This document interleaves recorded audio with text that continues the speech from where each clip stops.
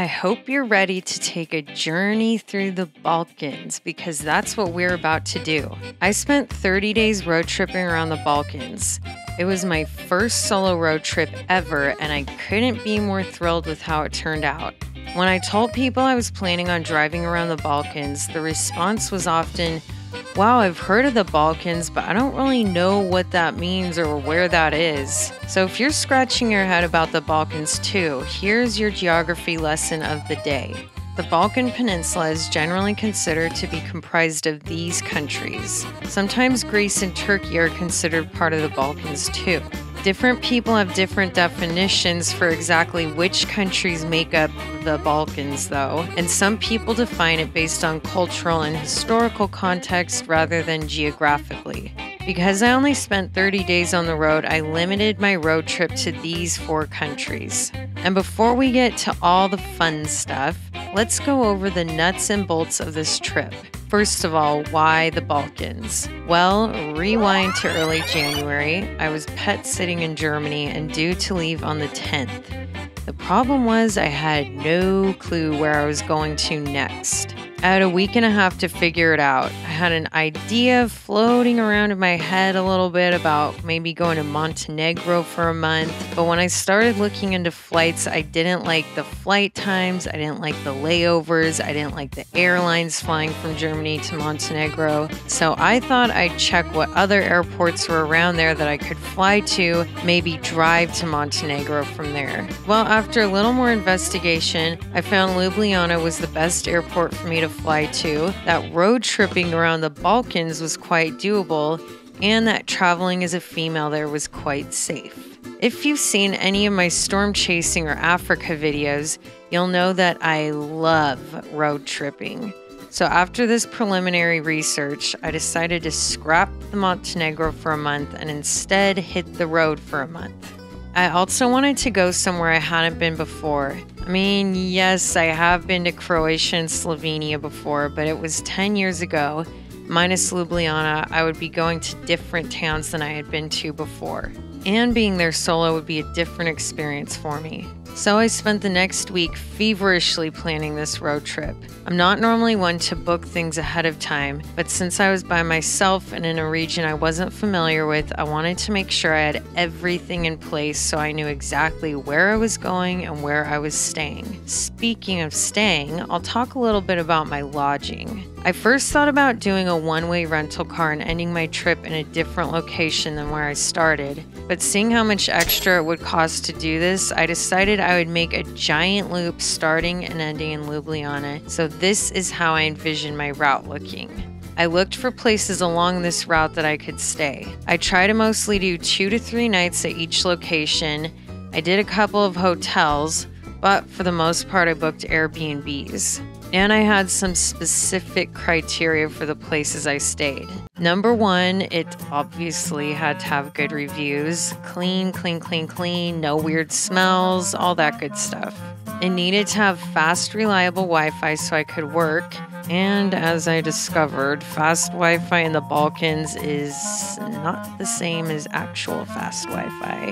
It had to have dedicated parking for my car. This was more of a convenience thing for me because I didn't want the stress of hunting for street parking. And lastly, as a female traveling alone, I will only stay at places owned by another female or a couple. No place is owned solely by a man.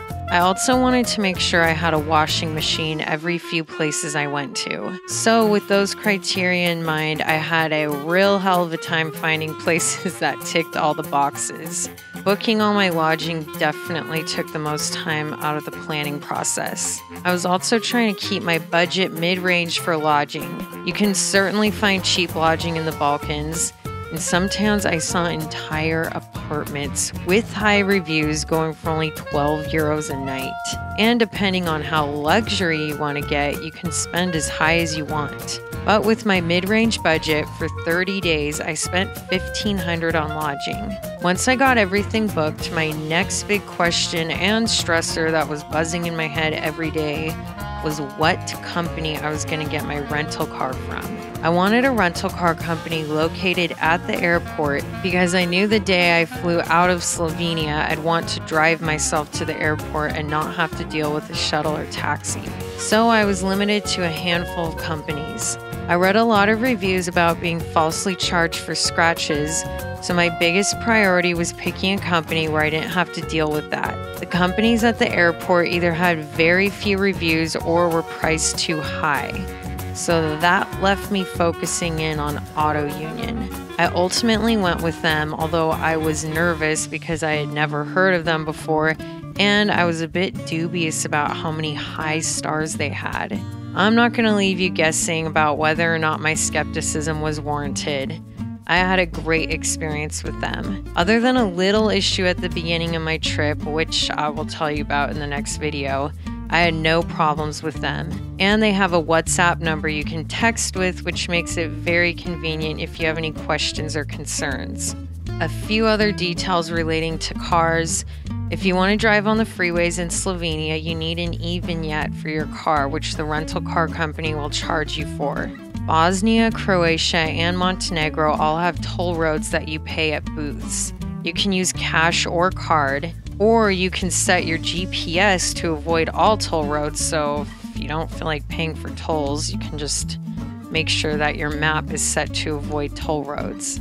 I did that sometimes if it didn't add too much extra time or take me on any crazy roads. Sometimes it's more fun to take the scenic route. If the non-toll roads added too much extra driving time though, I just paid the toll road and took it. Gas prices are certainly cheaper than places like Germany and France. Slovenia had the cheapest gas, and the farther south you drove, the more the price went up. At the time I was there, Slovenia was running around €1 20-something cents per liter. Montenegro was the most expensive, around $1.50 liter. And one thing I noticed about the gas in these countries, it was the same at every station the whole day. Unlike places like Germany, where they change the price multiple times a day, and the cost can be higher or lower depending on which station and which city you're at, in the Balkans, I didn't have to worry about picking the right gas station to fill up at, which was great. One last thing about getting around, the GPS. I never get GPS with my rental cars because 99.9% of the time it's a newer car that just comes with it built in. Well, my rental car did not have GPS. It wasn't the end of the world though, because I had already downloaded all the maps and pinned my lodging on Maps.me. It's an app I use a lot when I'm traveling because you can use the maps offline so you don't have to blow through your data or rely on having a cell signal. And you can also use it when you're hiking because it has trails on there too. I've always viewed it quite favorably and it's been rock solid for me. Well, let me tell you, after 30 days of using this app every day, by the end of the trip, I hated it. I sounded like a psycho yelling in my car every day at an app like it was a human who had royally messed up. But sometimes this app can be so incredibly dumb. Like taking you off course through some rinky-dink town on tiny crap roads just to eventually get you back on the main highway you were already on and could have stayed on. I can't tell you how many times it did that, or giving very vague directions about where to exit. And when you're driving in the Balkans, especially by yourself, it's hard to pay attention to the roads and drive defensively and have to look down and verify that your map isn't guiding you off course. Generally, you just follow the directions of where it tells you to go. But with Maps.me, you have to always double check if she's trying to take you on some kooky course. My recommendation is to either use a different app with downloadable maps, or if you're road tripping with somebody, have them check the map for you before you believe any of the directions the app tells you. Sheesh.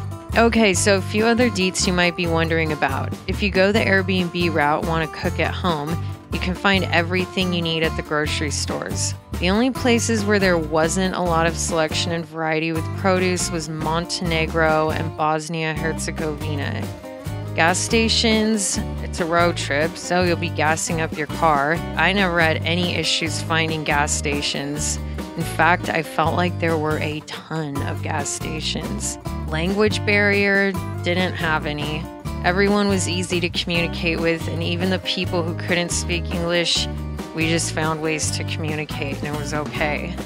Everyone was very friendly. There's terrific people in the Balkans. And lastly, let's talk money for a moment. So currency in Slovenia, they use the euro. Croatia switched over to the euro at the beginning of this year. Montenegro uses the euro. Bosnia has their own currency, but I didn't even pull out cash when I was there. I used my credit card everywhere, and the few places that took cash only accepted euros.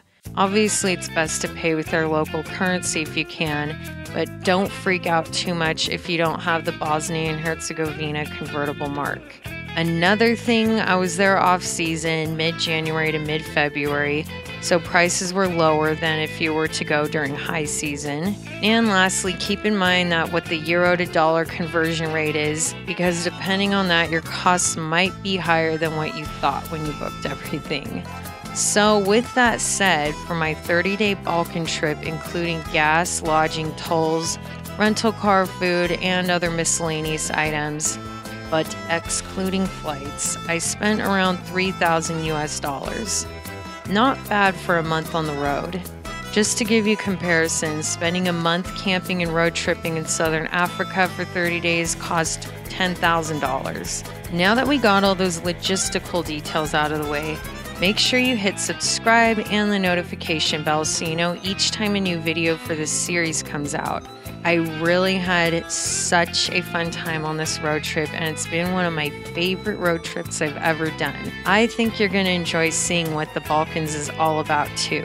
So stay tuned, and I'll see you next time.